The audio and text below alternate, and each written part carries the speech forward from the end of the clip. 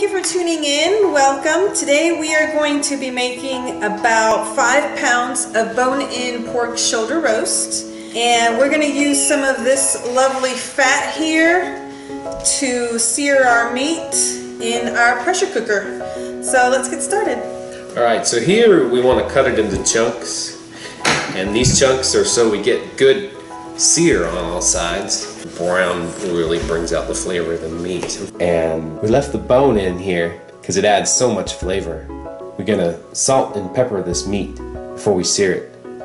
About a teaspoon of salt and about a half teaspoon of pepper, teaspoon to a half a teaspoon depending on your taste. Here we're adding white and black pepper to make it a little more kid friendly. And incorporate it into the meat. This is our lovely fat cap that's rendered down into some great grease that we're going to fry our pork in. Adds lots of flavor. We brown it and sear in the juices. It adds a lot of great flavor to the outside, so don't be afraid to sear it pretty well.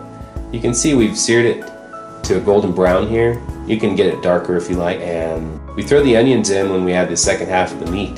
Helps sear the onions, and that definitely adds lots of flavor.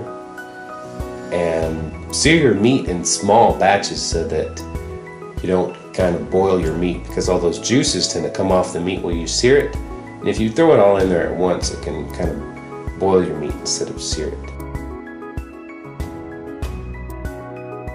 Here we throw in about 1.5 tablespoons to 2 tablespoons of salt. And the fresh sage. And that fresh sage is really good with pork. It's important to use some good quality pork, because that's going to enhance the flavor of your dish. You don't want to ruin it with pork that doesn't taste good.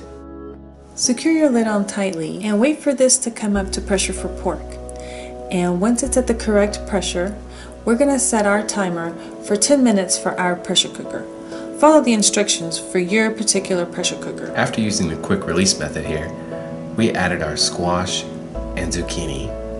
This allowed the flavors to blend together and made this kind of a nice one-pot meal. There is 2.5 cups of yellow squash in here, and that was 2 yellow squashes, and then 1 zucchini, and that turned out to be about 1 cup. So we're going to put our lid on here, let it come to pressure, and then just when it comes to pressure we're going to bring it back down because we don't want to overcook our veggies. Secure your lid on tightly.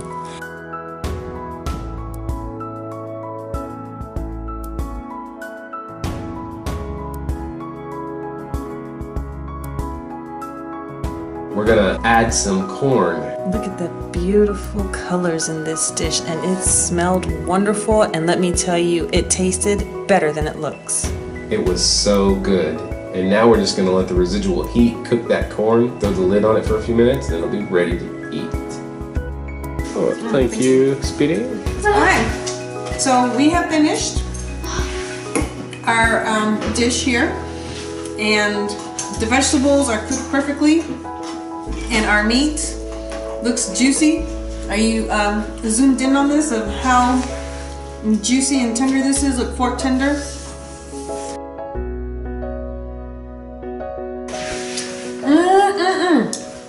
That's really good. Okay, can't wait to try it. I'm ready to eat.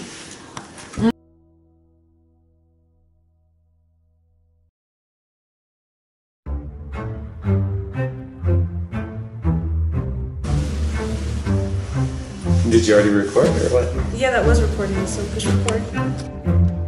So this is how much we have. You can compare to my hand. Yep. So we're gonna go ahead and put it in our fryer here and turn the heat up to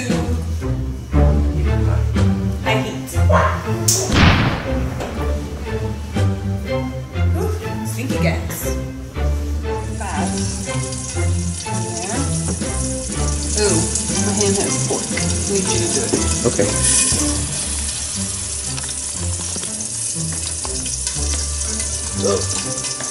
So we're just gonna throw some salt.